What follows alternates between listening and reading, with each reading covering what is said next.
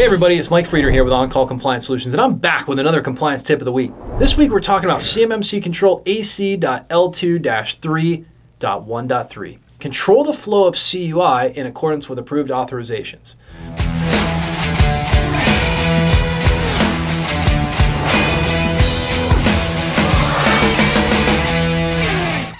So hey, if you're a defense contractor who's feeling overwhelmed, tired, and alone, try to understand all of this CMMC, DFARS, and NIST SP 800-171 compliance stuff on top of an already colossal workload. Well, I've got great news. You found your home here at On-Call Compliance Solutions, where we can help you transform into your company's on-call compliance hero.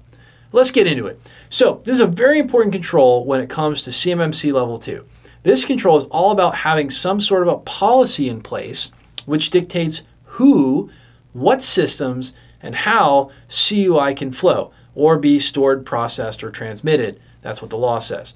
So why is it so important? Because without an actual policy, like a written policy, this is not like active or like a group policy or anything like that. It's an actual written policy, okay, or guiding document in place. It is too easy for even small organizations to accidentally allow access to CUI by unauthorized users. Again, how do your people really know where it's okay to send CUI or how to send CUI? The easiest way, and again, the way that compliance mandates you do it, you basically have to have something that I call the CUI flow control policy. Okay, it's a written policy that tells your organization, hey, this is where it's allowed to go. Creating a nasty security problem, okay, if you don't have one, right? So that's the whole point is if you don't have one of these flow control policies, you got a really nasty security problem because no one really knows. It's not in writing. You can't refer back to it how they were supposed to transmit data, process data, store data, that kind of thing. Now, the idea with CMMC Control AC.L2-3.1.3 ...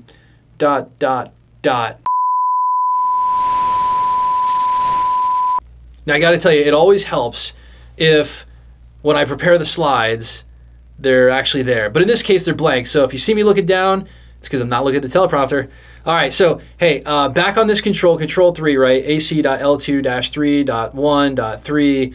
Here are the assessment points, okay? Number one, they're going to look at determine if information flow control policies are actually defined. Okay, so right here in this moment, they're basically saying, hey, look, I want to see a definition of how CUI is supposed to be flowing. That should trigger to you written policy, all right? If we were giving a sample answer, I would say the organization has a CUI flow control policy in place. Authorized users are trained on this policy, right? That's important. Only authorized users are given access to CUI with written requirements, right? The policy to follow the CUI flow control policy. That's how you're going to determine if it's controlled and in a policy. All right, now, assessment point number 2, determine if methods and enforcement mechanisms are controlling the flow of CUI as defined. Or are defined. Methods and enforcement are defined via Active Directory, right? Maybe we got some group policy in there, but most importantly, the CUI flow control policy, and then maybe we throw in a little risk management SOP because, of course, you're going to be doing some risk management on how your CUI is flowing to make sure that you're essentially, you've considered what the risks are of how the CUI is flowing. All that stuff's really important. Now, point number 3, determine if designated sources and destinations, i.e. networks, individuals, and devices for CUI within systems and between interconnected systems are identified. Again, if I was going to give you a sample answer to that, I'd say, hey, look, networks, individuals, and devices handling CUI are all identified, okay? They're identified via network documentation, right? You got all that documentation, network maps, etc. CUI flow control, and then maybe we're also calling out Active Directory because that's what's going to identify who the people are and tie them to what they're doing. Determining if authorizations for controlling the, and by the way, another example that might be in there is your physical premise access system, right? Like your door fob system.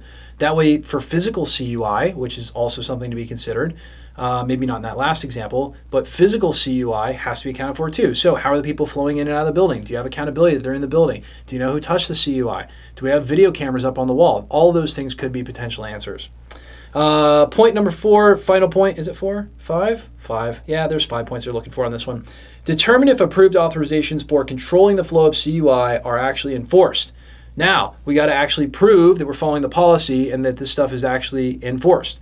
So again, we would probably demonstrate during a CMMC certification review or assessment. We'd probably be showing them Active Directory, some group policy stuff.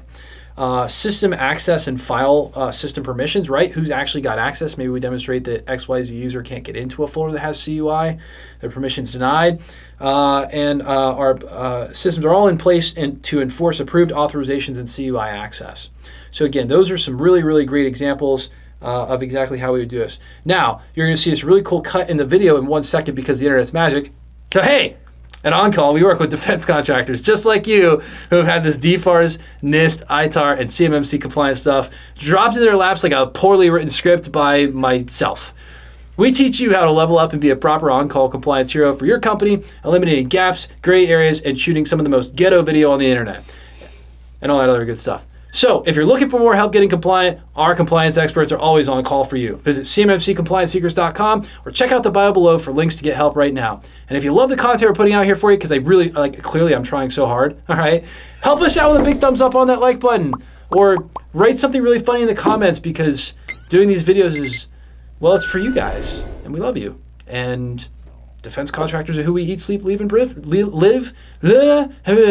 for. Yeah, anyway, well, we're all about it. Hey, you know what? Until the next compliance tip, my friends, stay safe and secure out there, and hit us in the comments below if you'd like me to make even worse gaffes on the next video. I'll see you on the next one.